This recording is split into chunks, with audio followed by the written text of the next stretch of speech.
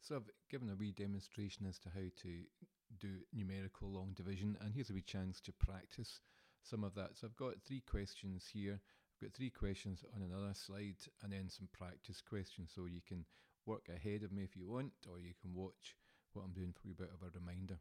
So these first 3 questions are the divisors are factors of the dividend, so there will be no remainder.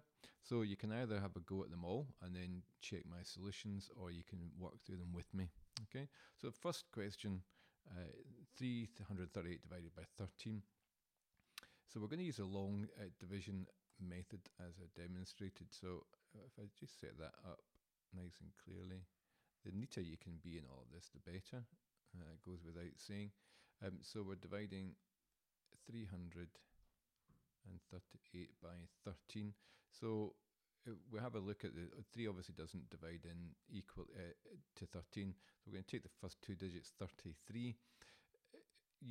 Some of the divisors you'll be able to recognise quite quickly as some multiples, but as I kind of said in my explanation, sometimes it is helpful just to think about some of the first few multiples of the numbers. So we've got, for instance, multiples of 13, just to get your head into it, are going to be things like that. Okay, so dividing 13 into 33, that's obviously going to be 2 times. So we've got 2 is my, I'll put a wee 2 here. There. And 2, what we do is rather than doing it in our head, we're going to multiply 2 by 13 to get 26, and we write the number down there. This is what the algorithm that you normally do mentally in your head. So then we write down 2 13s are 26, so the remainder is actually written down rather than just done mentally. 33 subtract 26 is 7, and rather than write the wee 7 in front of the 8, we actually bring down the 8 to join the 7. So instead of moving the 7, we move the 8, and we've got 78. So again, we're wanting to think multiples of 13 that go up to 78. We're at 52, 65. Well, look, 78 is a multiple there, that's 6. So we can say here that digit there is 6. We can check 6 times 13 is indeed 78. And if we subtract that, we should get 0.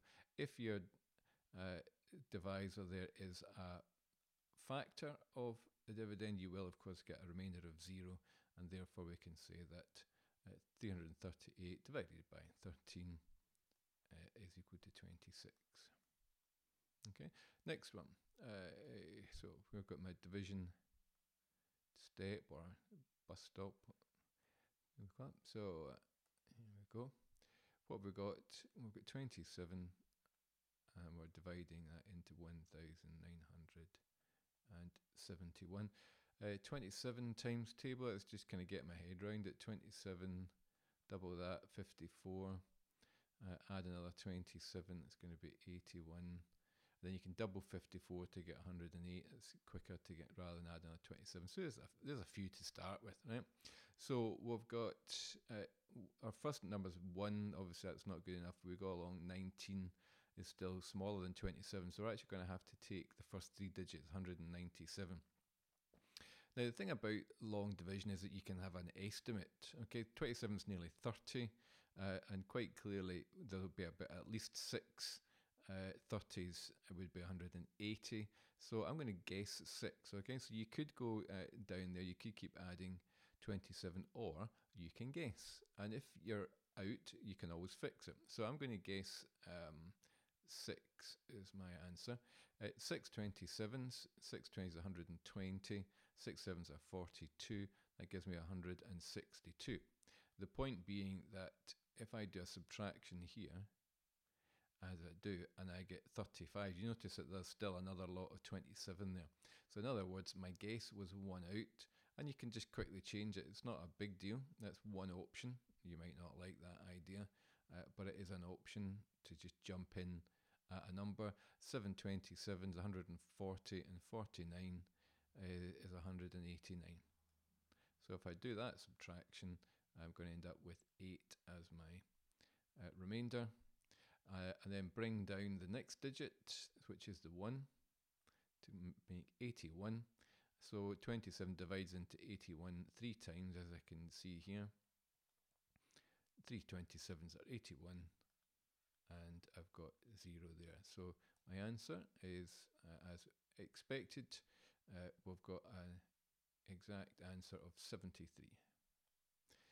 And last one, we've got 41 dividing into 6,847.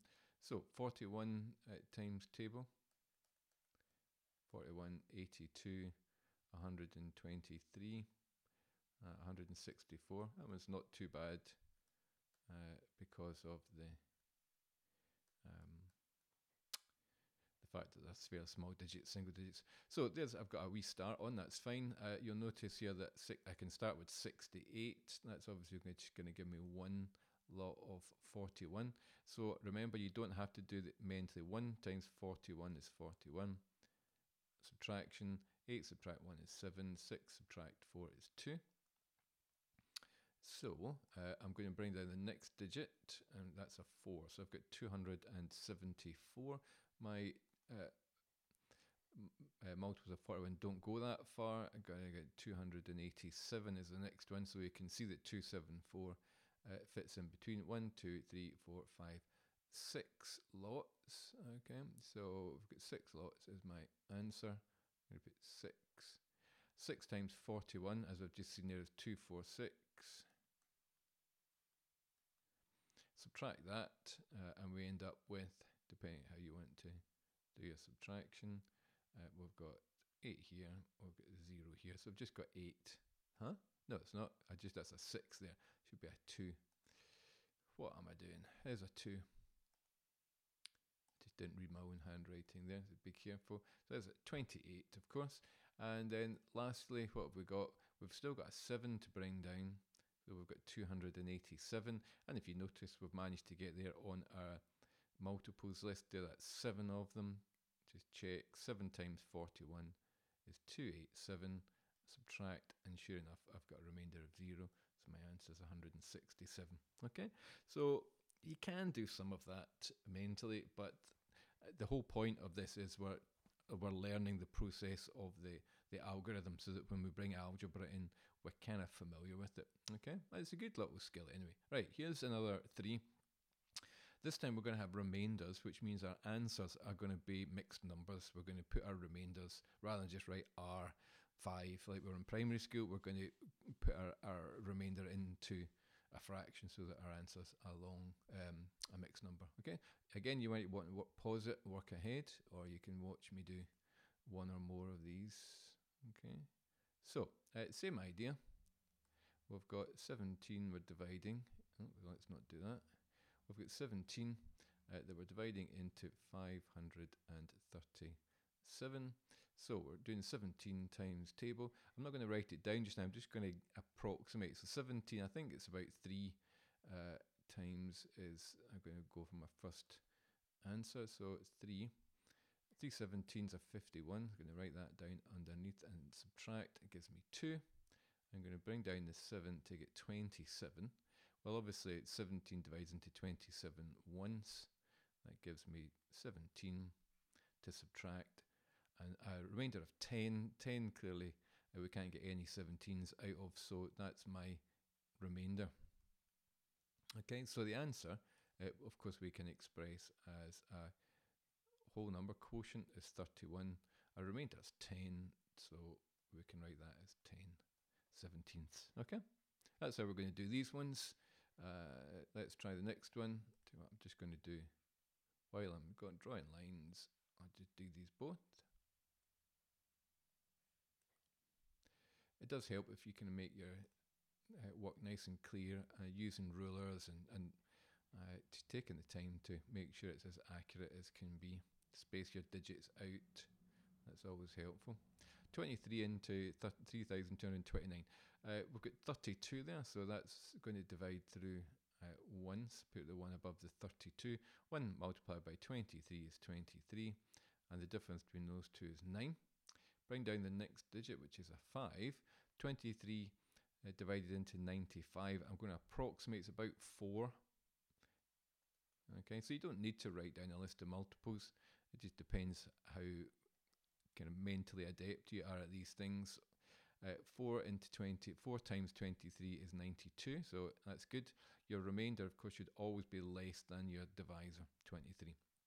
Got a remainder of 3, that's fine. Bring down the 9, I've got 39. 23 divides into 39 one time. Just check that it's under 23. Of course it is. I've got 16. I can't do anything with that, that's my remainder.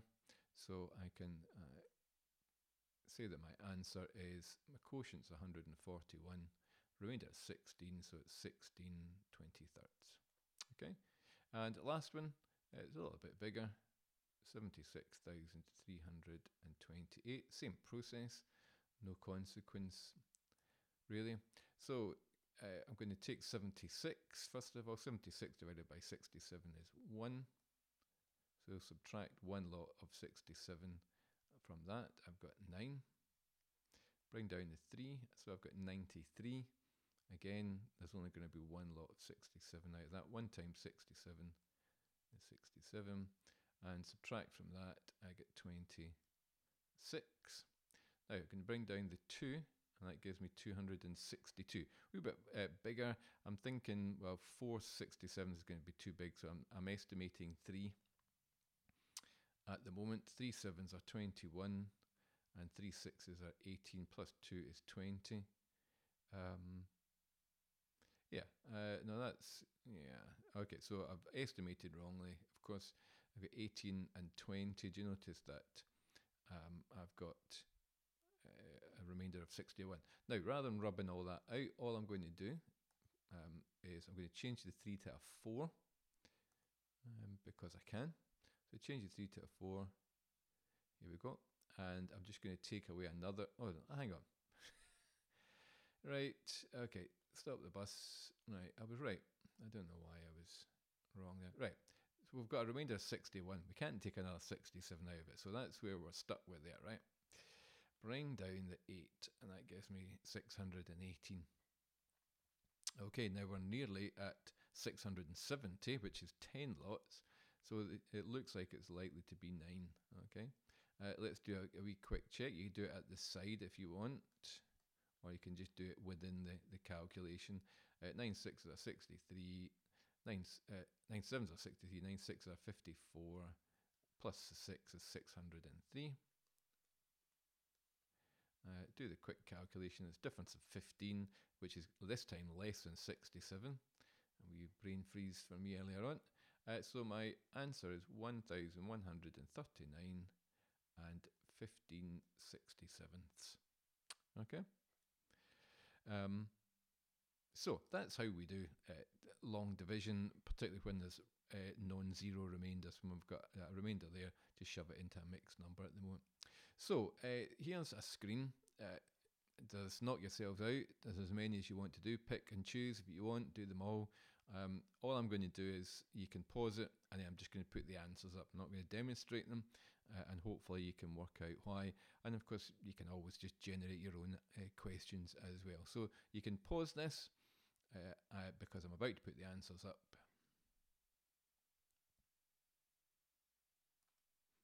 Okay, so there's all the answers. Some of them are whole numbers, some of them are mixed numbers, but hopefully you can get the idea of numerical long division. Okay.